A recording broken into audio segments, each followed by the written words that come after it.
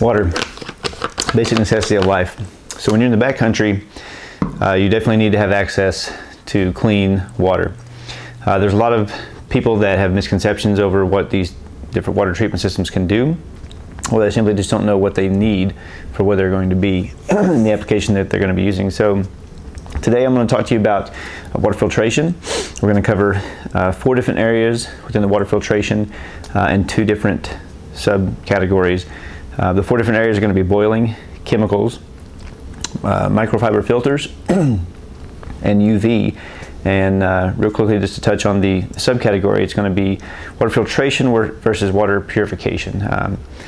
And there's a big difference between those two. So water filtration talks about, usually it's your mechanical devices, your microfiber filters, that's going to filter out bacteria and protozoa. Whereas water purification will cover bacteria, protozoa, and viruses. For the most part, these microfiber filaments can usually only go down to 0.1 microns, and so viruses are smaller than that, and so they can get through. Starting out, we're going to start with the basic way to purify water that's been done for thousands of years, and that is simply boiling water. Now I say basic, I have this BioLite system here that's kind of high speed, it's got a battery on it, and it's a wood gasification stove, but it's just to represent that you can boil water. And boiling water, you want to boil for at least 5 minutes. Depending on your elevation, you want to take that in consideration, but minimum 5 minutes, 10 minutes you're golden. Technically, some people say, well, once the water starts to boil, you're good, but just for a good rule of thumb, 5 minutes. If you're at higher elevations, you might want to go 7 to 10 minutes. Moving on to chemicals, we're going to talk about iodine and chlorine dioxide. Iodine, this right here was issued almost 20 years ago, and I wouldn't use this because it's old, but it come in just little bottles like this. The chlorine dioxide, most people are familiar with Akamira, and basically the way they work is your chemicals will kill all 3. It will purify the water and not just filter the water, and it does that by basically the iodine, the chlorine dioxide attack the nucleic acid of the microorganisms and keep them from, it basically messes up their DNA and keeps them from replicating. And so once they mess up the DNA enough, the organism, the cell, tells itself to kill itself. The drawback to iodine, for one, is that it's bad for you if you don't watch your concentrations.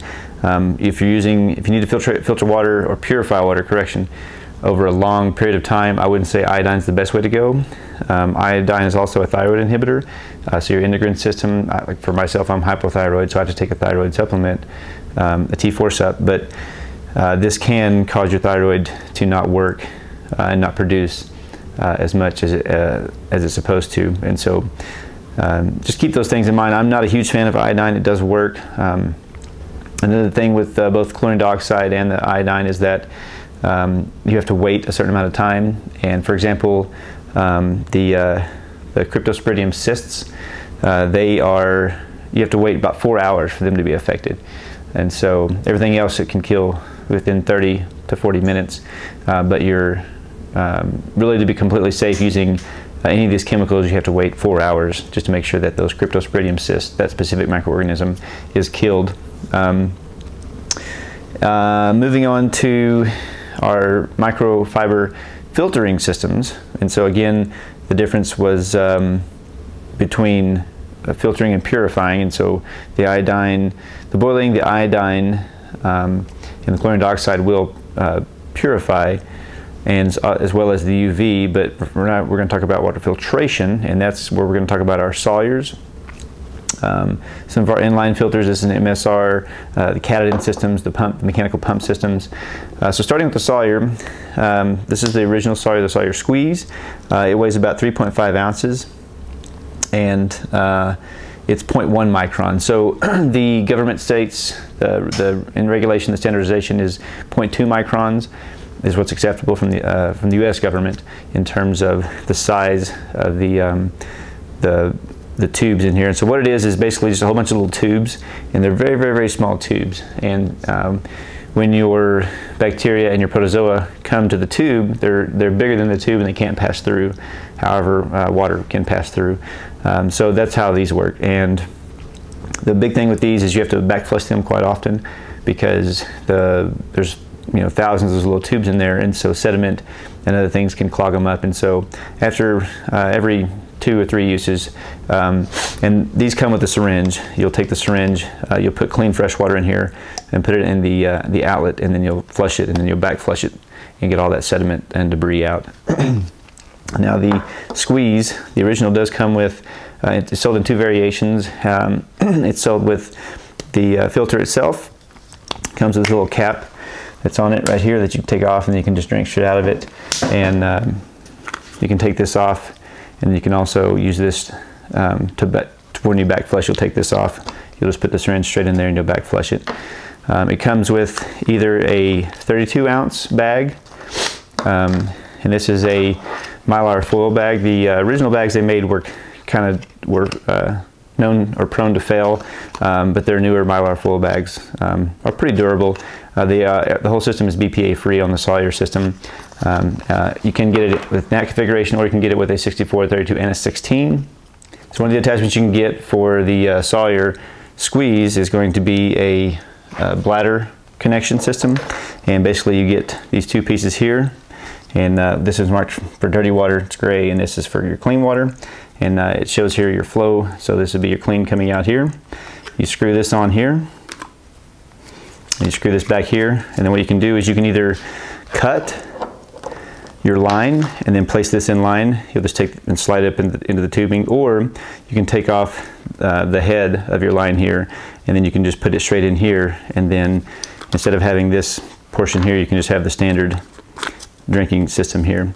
And so if you're on the go and you want to just take your bladder, fill it up real quick, if you have a quick disconnect on your bladder, and you want to leave your line in place and just have this kind of strapped to your pack strap right here, you can just throw your bladder in there. It's just your bladder will always be dirty water if you use it that way. And so that can cause problems if that's your only water container, because if this were to fail on you and you did have to boil water, you would have to boil water, put the boiling water in your bladder, and that can possibly compromise your bladder, to clean your bladder out and then re-boil the water and then put the clean water in your bladder. So it's best to really not put dirty water into if you only have one container. The mini, so they used to, real quick on this, they used to say that this was good for 1,000,000 gallons, but now on the Sawyer's website, they no longer claim 1,000,000 gallons. They don't claim any amount of gallons, whereas on the mini, they claim 100,000 gallons, and I thought that was interesting that they've taken that claim away. This is gonna have the better flow rate than the mini. The mini is rated at 100,000 gallons. It's got the same stats as this one. They're both 0.1 microns. They will filter out 99.99999, and that's 5 nines after the decimal, of bacteria, and 99.99999 4 nines for the protozoa, but they will not filter out viruses. The mini does come with the same thing. Comes with a syringe. It comes with a straw, so you can just put the straw on the base here and then put it into your container or drink straight from a water source, kind of like a life straw. And these are really good systems. They're very effective. But you just have to know where you're going to be and what your exposure is in terms of bacteria, protozoa, and viruses, to be able to determine whether you can use these systems here. Another system that you can get, now this was a military application, but they sell a civilian version of this as well. It's the same thing, just different color, and it's made by MSR for Camelback, and it's the same thing. This has a charcoal element in it, and it also has a 0.2 micron filter in here. And so what this was designed for, if you have a Camelback, so this is your standard Camelback bladder, there's quick disconnects on these Camelbacks, and you just take it and just connect it here, and then take your drinking in and connect it in here. And so that's something. These are only good for about 2,000 liters, and you can't replace the cartridges. You just have to throw them away. So it's not the most sustainable use when in terms of, for example, this does 100,000 gallons, whereas this does 2,000 liters, which is roughly 500–600 gallons, I believe. And so, these aren't bad systems, but If you're in a hurry, you want something cheap, but yet still effective, again, not for viruses, but for bacteria and protozoa, then this is a decent route to go. And you can find these on Amazon and other places. The next system I want to talk about is the Katadyn system, and Katadyn makes several different versions, and this is the Hiker version. They now have a Hiker Pro. And basically what this one is, it's a glass fiber filter with activated charcoal. It weighs 11 ounces. It's got a 0.2 micron filter in there. It does 1 quart a minute of output, and it has an anti-clogging technology. And so basically what you do is, it comes with an inline and an outline, and it has a float on it. This right here will float, and you want to set this to be, and when you collect your water, you don't want to collect from the surface or from the bottom, and you want to make sure that, you know, it's not a lot of sediment, it's not real turbid water. And then you'll put this to where, here's the top of the water, here's the bottom. This will be kind of in the center. This has a pre-filter in it. It then comes up into here, you pump it, and as you pump it, it pushes the clean water, the filtered water, not the purified water, out the end. It does come with some attachments. It comes with this attachment here that you can basically, you stick it in here like this. And after you stick it in there like that, you take, say if you have a standard Nalgene bottle, it'll fit on there. It has 2 different sizes that it'll fit. If you can see right there, it's step down. It also comes with another attachment to where you put this end in, and then what this does is, if you have a bladder system, like for example this Camelback here that has a quick disconnect it, and then you just put this in, and then you're pumping straight into your bladder. So you don't have to take your bladder out of your pack. You don't even have to take your pack off. If you have this, you know, in a side pouch or on an outside pouch, you just grab it, plug this in, pump it, fill your bladder up, and then you're good to go. And so all these systems here, these microfiber, the water filtration systems, they're all going to be good in United States and Canada for the most part.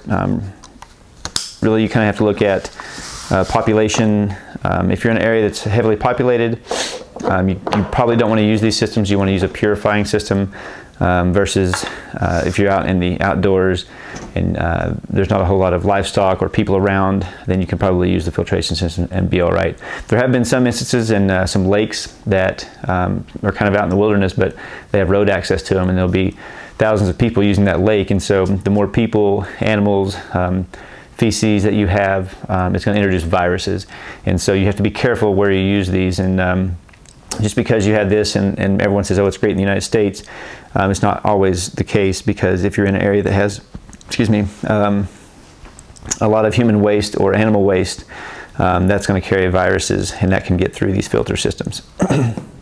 Next, we're going to talk about ultraviolet, and the biggest proponent of ultraviolet is going to be SteriPen. SteriPen is a good, bad product. And what I mean by that is it's a really good product when it works, and they have a very low failure rate. They have a 1.3% failure rate based on SteriPen's website. They said that 1.3% of all the SteriPens they've sold have failed, which is a very low margin of failure. But I recently went out and used this on a overnight backpacking trip, one of my Turkey Pen Gap backpacking trip. It's one of my videos I posted a couple months ago. And I took this out and it failed. And basically what happens is, so this has an ultraviolet light, and what's happening is the UV light is going in and it's messing with the DNA again, so of the microorganism. It's shredding the DNA, and so your nucleic acid, which then you have RNA, which then converts to DNA and writes a code that says, hey, build these proteins and make certain structures, and that's what creates life. Basically, it's messing up the nucleic acid, messing up the DNA structure code, messing up the protein synthase, and causing the organism to die because once the cell realizes that it can no longer do what its function is to do, it will terminate itself. And so what you do on these is there's 2 prongs right here. These are water sensors that know it's in the water and it'll start working. And then this is emits the ultraviolet light. Now on this one here, so for this one here, you click it, and you click it twice, and it'll go to a ½ liter, and then you're supposed to put it in your water source. Now this one has a little rubber, well, they all have a little rubber seal. This one is the Ultra, and it's rechargeable. It's got a little rubber seal right here, so what you can do is you put it the top, and it's going to seal right there, so you can turn this upside down and you can do this. Now what you can't see is the light, and what you're seeing right here, it's giving you the little frowny face saying that there's something wrong. And so this was brand new. I just purchased it not too long ago. I tested it before I went out. It worked. I got out on the trail, and it failed on me. And so when it comes to water filtration, you always want to have the rule of 2 is 1 and 1 is none. And basically what that means is you want to have a secondary means of filtering and or purifying your water. So most people will have the ability to boil water, especially if you're on the trail or overlanding or car camping. If you're traveling, it's maybe a little different story, but you always want to have a secondary means of purifying your water or filtering your water, depending on your needs, whether viruses are a concern or not. The SteriPen also makes, so this is the rechargeable system. You just basically, it has a USB right there. You put the USB in, it charges it. And then they also make other variations of this. They make a miniature one. This one here takes AA batteries. And so this one does work, but it doesn't have the fancy display on it. Basically, you press twice, and it's going to tell me that it's ready to do its magic on a ½ liter of water. And then same thing, it has that seal on the outside, and these two here are going to let it know that it's touching water, and so it'll start working. And then, I don't know if you can see that on camera or not, but you can see that kind of lighting up, that light in there. And then you're just going to take it and you're going to turn it. Now you can do this also, if you had it like this, you could just take it and put it down in here and turn it like this. Or rotate, because you want to get surface area, all the surface area of the water. Now the one thing about these UV systems is if it's a lot of sediment in the water, you have to pre-filter these because the UV has to be able to expose all the microorganisms in there. And if there's, so it's a certain amount of time, so you also have to do it for the full amount of time. I believe for ½ liter it's 40 seconds, and for a full liter it's 80 seconds. Because DNA can repair itself, so if the DNA gets partially torn but not completely messed up, then the organism can go in it and repair its DNA. And so that's why you have to do it for the full time. And you have to have exposure and semi-clear water. You can't have really dirty water. You have to pre-filter it. Now, SteriPen does sell a couple of attachments, and they sell some of these in kits that have pre-filters in them. If the water's a little tinted, that's not going to be as big of a deal, as long as it's not, completely, if you can't see anything through it. But if it's got a little tint in it from, being exposed to pine or leaves or a tannin, something that's kind of tinted the water, then that's fine. You still want to have a lot of dirt and debris, and you want to make sure you do this. Of course, it went off just then, and so it's done, and it's flashing green and telling me that it's good to go. But you want to make sure that all the water and all the organisms in the water, microorganisms in the water, can get exposed to the light for the proper amount of time so that their DNA does get completely destroyed. Now, some of the attachments that you can get for this is this right here is an attachment that will filter on, and you'll notice here it's got a section here that protects your threads, and that's important. So if you're using chlorine dioxide or iodine, what you're going to do is after you got it in there, you're going to then put on your cap, and you're going to turn it upside down loosely. I'm not going to do it now, but loosely, and you're going to let some of that water just kind of trickle and get on the threads, because if your water inside is treated but there's water on the outside that didn't get treated, you can still get sick, because bacteria basically can, the way it works is that it replicates itself massively, and that's how you get sick. So you want to make sure everything is being exposed, is being treated. So this protects the threads, but it's not foolproof. You still want to make sure that you clean them very well, and you just put this on just like this. And so this is basically sealed off these threads to protect them. And in here there's this little filter system, and it just locks into place in there. And then what you do is you just take this and you put it submerge it in the water, and you fill this up. It works okay with the hard Nalgene's. The soft Nalgene's I had problems with. And then another system that you can get is this one here. And this one is got, so it has a cone down here. So say I have a small bottle like this, and I want to pre-filter my water. You just set it in there like that, and then you would dip and fill it that way. And then it's the same thing, it's got the little pre-filter in here that just sticks right inside there, and you twist it. And then if you want to use this on the bigger one, this comes apart, and then you just take it and you stick it in there like that. And so that's the pre-filtering system. But you have to pre-filter, you want to pre-filter everything really, but for UV to work properly, you really have to pre-filter it. So one of the last things I want to talk about is the stuff that you find in the store. You'll see stuff, so this right here I found in the store, it has no markings on it, it has no manufacturer on it, it doesn't say anything, it just says H2O water filtration system, drink and thrive. Never trust anything like this. This is probably designed to keep, so it's probably got a charcoal element in there, and you're going to have your tap water, and then it's just going to make it taste better. But don't think that this is going to be something that you can go out and save your life or use in an environment where you won't get sick. Make sure that it has a manufacturer, it has all the stats on it. And the other thing is to do your research. Make sure you go to all these manufacturers. Make sure that you research the area you're going to. You know what the risks are. You know if there's any viruses that's going to be in the area. Go to the manufacturer. Don't take Amazon's word for it. Don't take REI's word for it on their website. Don't take your buddy's word for it, or someone on YouTube. Make sure you do your research of where you're going, what you're going to be exposed to, and then which system is going to be best for you. And then just always, again, remember that 2 is 1 and 1 is none when it comes to water purification / filtration, and also like building fires. You want to have 2 ways to build a fire. So I just wanted to do a quick rundown of this. There's a lot of people that think they're being protecting, or they're protecting themselves, but aren't actually using the right instrument in the area that they're going to be in. So if you have any questions, just leave it in the comments below. There's a lot of great products out there, but different products have different specs. For example, MSR, most of their products have 0.2, and so that's because it increases their flow rate, whereas the Sawyers are 0.1. So I personally would go with something that has a 0.1 micron versus something that had a 0.2 micron, depending on where I was going to be and what the risks were. Because if you get Giardia or Cryptosporidium, even if you're going out for just an overnight trip, if you get really bad diarrhea, it's just going to make, regardless if you make it back to the house or not, you're going to have a bad few days. So definitely protect yourself.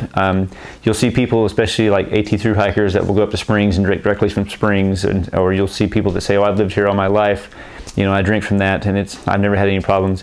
And if they're from that area, maybe that's true. But if you're not from that area, they maybe are used to that, and their system's able to handle that. And so, but if you do the same thing and you're not from that area, it can affect you adversely, whereas it may not affect them adversely. Rule of thumb: never take a chance. Always purify / filter your water, depending on if you need protection from viruses or not. But thanks for watching. Leave your comments, questions below, and have a wonderful day.